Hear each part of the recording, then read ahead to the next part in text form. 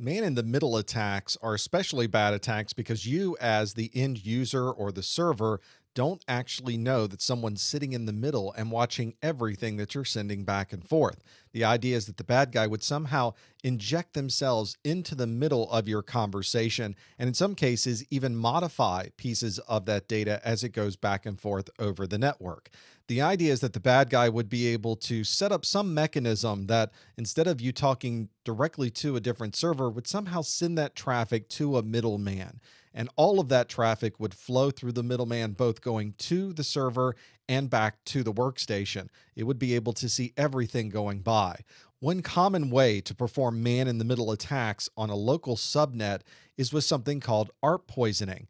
This is when you are sending ARP messages that are not coming from the right IP address, they're actually coming from the man in the middle, and you're now pretending that you are the end station. There's lots of ways to do this in many different operating systems. This happens to be a screenshot from a program in Windows called Cain and Abel, where it has built right into it the ability to do ARP poison routing. Once that software gets into the middle, it simply watches all the traffic going by. It pulls out email passwords for you. It pulls out website passwords for you. It tells you exactly where the end user is going and what they're doing. You can see everything. So you can see ARP poisoning can be a very effective method of getting into the middle and performing that man in the middle attack.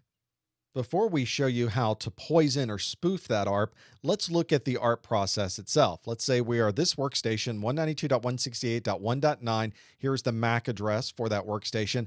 And on my network is a router. And anytime I need to go to the internet, I'm going to go to that router, which happens to be 192.168.1.1 as its IP address. And you can see the MAC address of that router is here as well. These MAC addresses become incredibly important when somebody tries to perform this ARP spoofing or this ARP poisoning.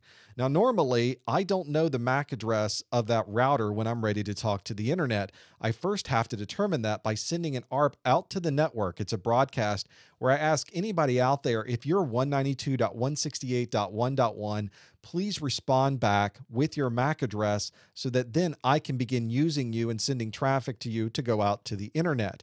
That device, the 1.1 router, is going to see that broadcast and send back the MAC request there saying, hi, I'm 1.1 and my MAC address is 00095BD4BBFE.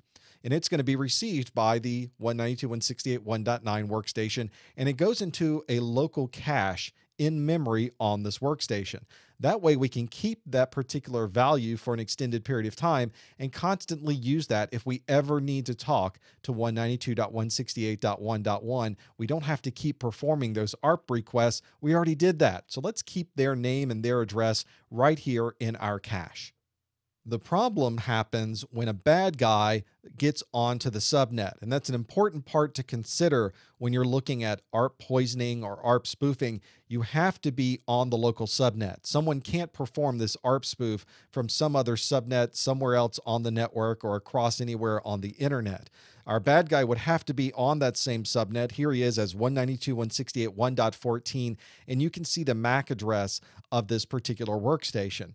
So he wants to now become the router, and he wants to make sure that all the traffic from this laptop flows through him first before it ever goes out to that router. So what he's going to do is craft a packet and pretend that the packet is coming from 192.168.1.1. He spoofs this router and he says, oh, I'm sorry, my MAC address is now different. It's no longer 00095B, etc. It's now the same MAC address of the bad guy, AABBCCDEEEFF. And when the workstation sees that, it says, oh, you've changed. I'll go ahead and update my ARP cache.